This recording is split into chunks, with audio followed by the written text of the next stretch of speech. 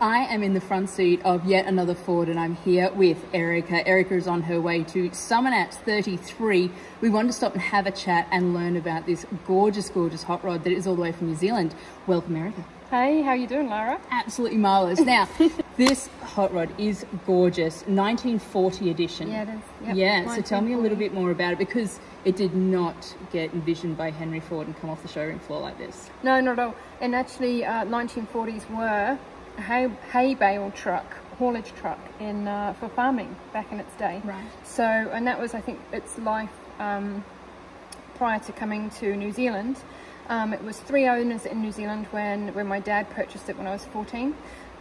We got it for a steal and drove it around, did a couple of colour changes. We did California suede, matte black for a little bit, you know, put the white walls on, just personalised it, and then decided to customise it, like radically customise it.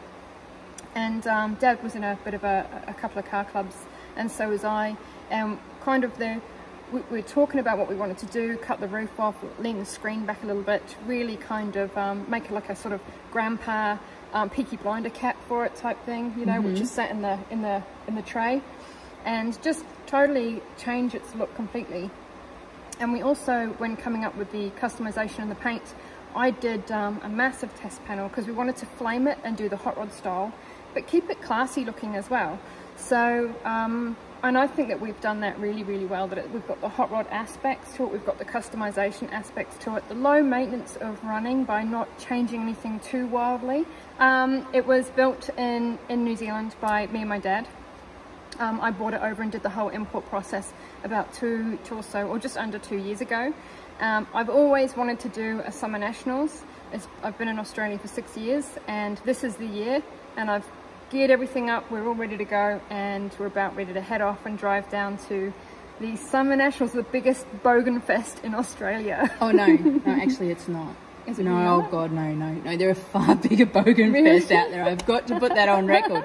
SummerNats, it used to be this bogan fest, but it's cleaned up its act. It's very much a family event.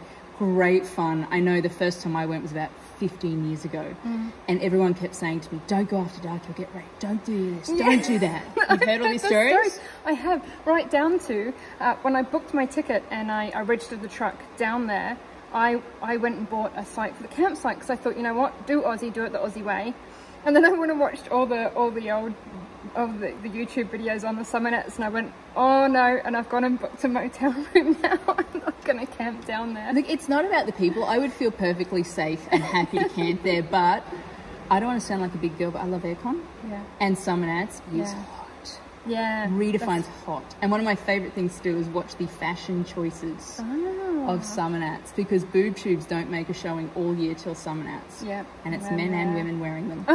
You must have a sombrero. Sombreros are essential. Get yourself a sombrero. But, you know, you see people out there and they're wearing the little shoestring strap singlets, and you just think you're going to crisp. Yeah. Slip, slop, slap, folks. Yeah, my biggest recommendation for SummerNats. But absolute blast. I love SummerNats. If you're into cars, no matter what kind of car you're into. Yeah. I took a girlfriend with me ages ago, years and years ago, and she's very much Fast and Furious, rice burner, hot pink, everything. Yeah. And I'm very much old school, muscle car, must be V8. Yeah. And we got to SummerNats and just parted ways and didn't see each other till that night, because she went off looking at a stretched hot pink Hummer limo, and I'm just, that is an obscenity. I know. It's just horrible. But she thought it was the best thing ever. So no matter what kind of car you're into, you will find it at SummerNats. Down there. Yeah. Remember, pack a sombrero. Yeah. They have them there. Lots I've of got cool the leopard layers. print little. Oh, parasol? Yeah. Yeah, nice. To match the car, so I'll be. I'm gonna have to find something leopard print so I can fit in. So you can fit in the car. Yeah. Yeah. But yeah, it is a brilliant, brilliant weekend. See you all at SummerNats 33. Yep. And all the Kiwis, I finally get to go. Woohoo!